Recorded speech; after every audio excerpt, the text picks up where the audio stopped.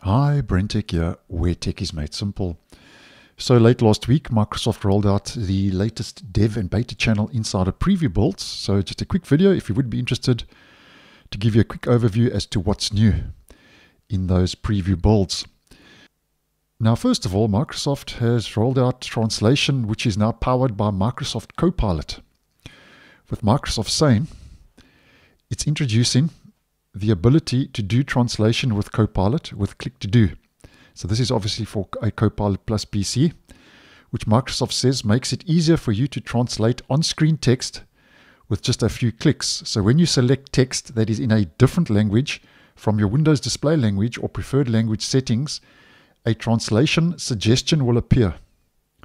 The selected text is then sent to the Copilot app, which provides the translation. Microsoft says this feature currently works if you have the new Copilot prompt box in Click to Do that began rolling out in the previous flight.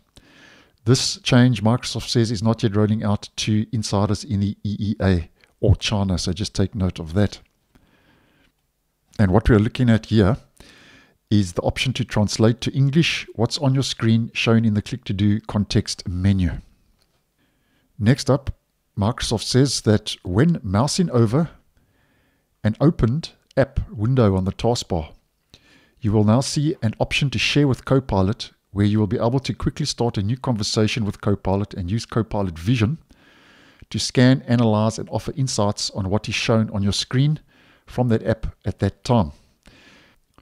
And Microsoft said that this is very similar to being able to share a window to Microsoft Teams when mousing over an opened app on the taskbar. And what we are looking at here is Microsoft Copilot vision controls shown when an Edge window is shared. Sharing Edge, and I do apologize for the quality of this image and these images. They're not very good from the changelog that Microsoft has provided.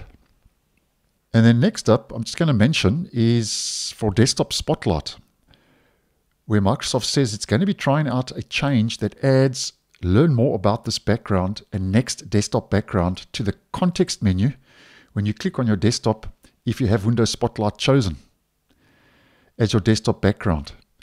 So basically, when this does roll out, you'll be able to have learn more about this background in this menu, and also an option for next desktop background, which I actually think is nice because then you can change your Spotlight without having to actually click on the Spotlight icon on your desktop.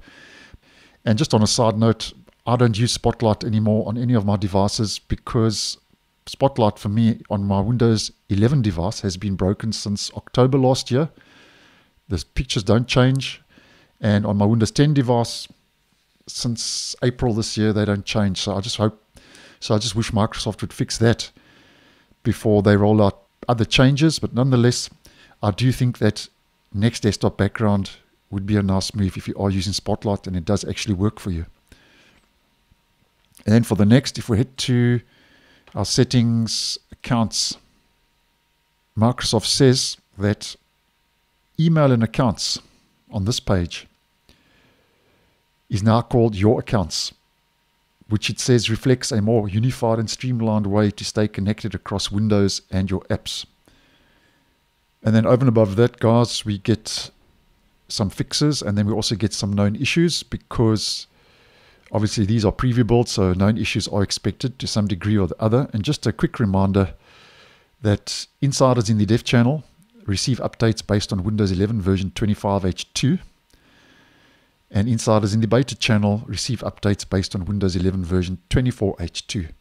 And the reason that the builds are featuring to some degree or the other almost identical features is because 25H2, when it does roll out shortly, is going to be based on top of 24H2, and 25H2 will be enabled using a small enablement package. So that's why things are very similar. So thanks for watching, and I'll see you in the next one.